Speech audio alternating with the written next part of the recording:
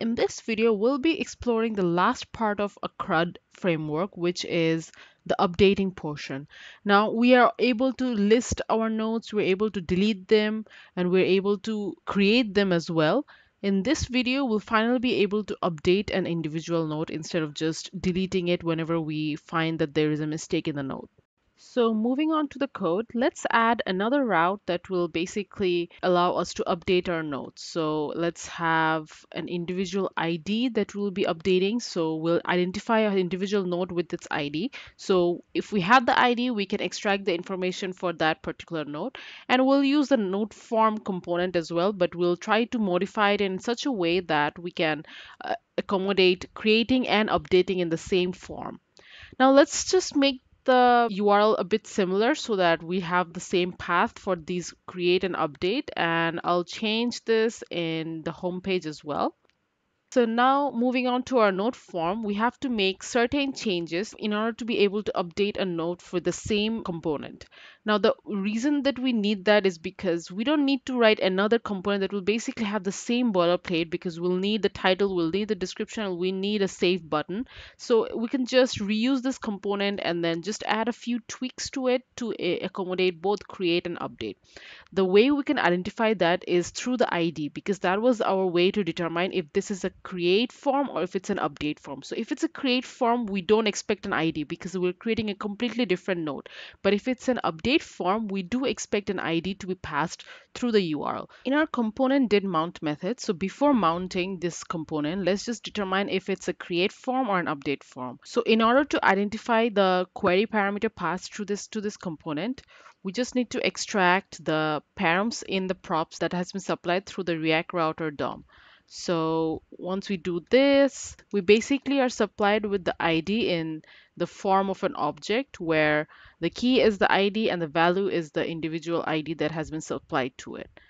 Awesome. So let's store the ID in a variable. And if we have the ID, we'll do something. Basically, we'll have to reset the state. So in our create form, the title and the description is usually empty. But if it was an update form, the title and the description would have an existing title and description of a node. So in order to do that, we have to fetch that individual node with the ID. So we have to create a node service.get endpoint, which will have a similar URL as the remove endpoint, but it will be a get endpoint. And in our home page, we'll basically pass our node ID. And then once that's done, we have the node. Now, how does this node look like? Let's see this in action through the browser. So we know the URL. We can just basically paste the ID in the URL the same way we did in the service, and we get the node in the form of an object. Great. So we can basically directly set the state where if we destruct this object, which has the title and the description, I can just set the state with the title and the description of the existing node. So the title and the description will not be empty. It will have the existing node's title and description. Great. So now that we have done that, we still need to make additional changes. Right now, the node will still be empty, so we need to have an initial value set to the inputs. The way we do that is just supply the value prop, and in the value prop, we'll have the state's title and description. And we get this title and description from by destructuring it from the this.state variable.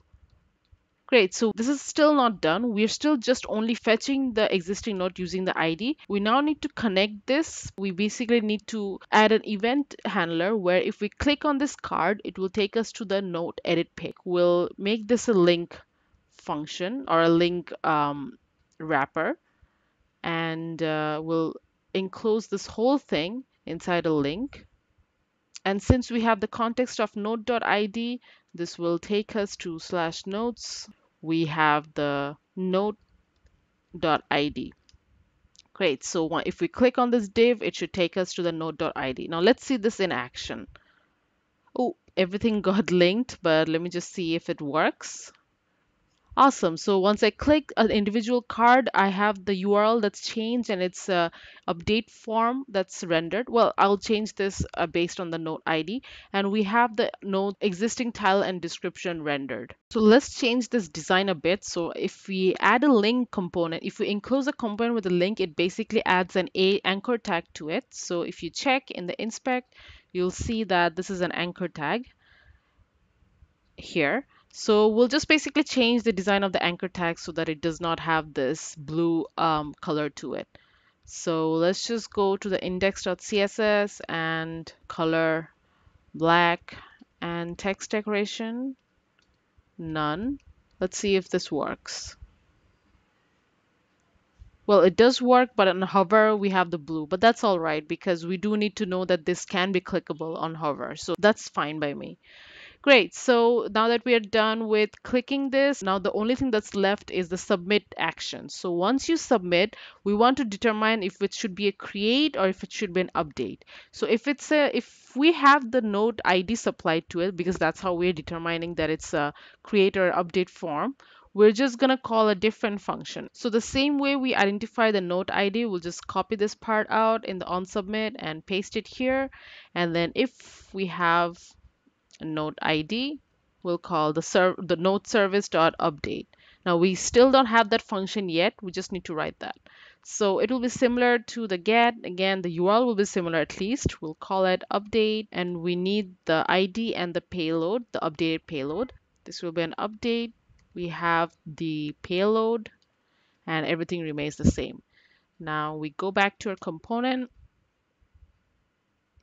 supply the required parameters, so node ID and the title description. And once that's complete, we do the same thing as we're doing for the create phase, which is we'll just go back to the home page.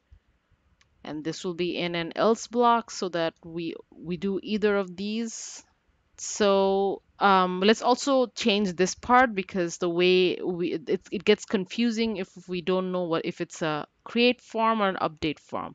So if we have the node ID, we'll call it update node, or else we'll just call it add node or create, whichever is preferable to you.